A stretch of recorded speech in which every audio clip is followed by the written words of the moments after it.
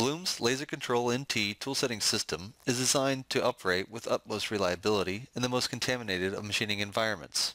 Designed to be completely sealed from the environment, its lenses are protected from contamination via a pneumatically operated shutter and purging system. Lenses are never exposed to the elements except while the system is under pressure during a measurement cycle. To ensure continuous operation and zero downtime, it is recommended to perform periodic maintenance of the integrated shutter system. To do this, first locate the pneumatic unit installed with your laser system and shut off the main air supply. While here, you should visually inspect the filter reservoir. A blue or yellowish filter could indicate the filter needs to be replaced, which is easily done by unscrewing the reservoir ring. Also check that the drain valve is clear of liquid and draining correctly. If you believe your filters need replaced, you can find a list of maintenance parts in the manual supplied with your system, or simply call your local distributor for part and pricing info. Now remove the lens's pollution protectors by removing the 4 cap screws from each.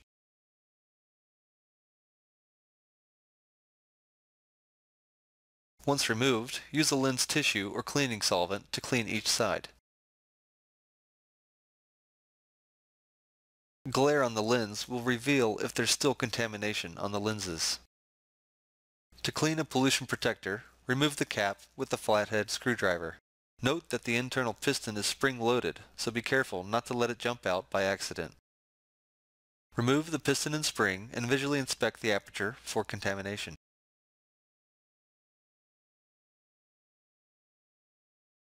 Using a Q-tip soaked in cleaning solvent, clean the aperture and internal compartments. Also inspect the white felt ring. It should be bright white in color. If the ring is discolored, it is recommended to replace the pollution protectors. Now clean the piston with a lens tissue or cleaning solvent.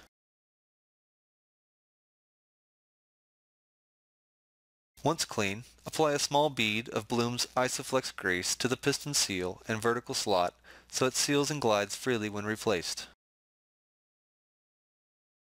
Now reassemble, replacing each piece in reverse order.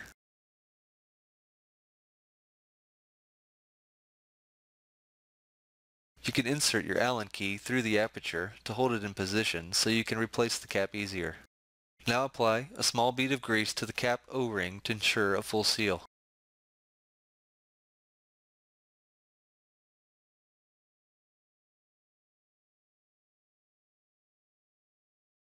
We now test that our laser OK and output LEDs function properly. Now replace each pollution protector by aligning their alignment pins and securing each with their cap screws. Lastly, with the shutters assembled, we now turn our air supply back on and test the system again to ensure the shutters are opening properly.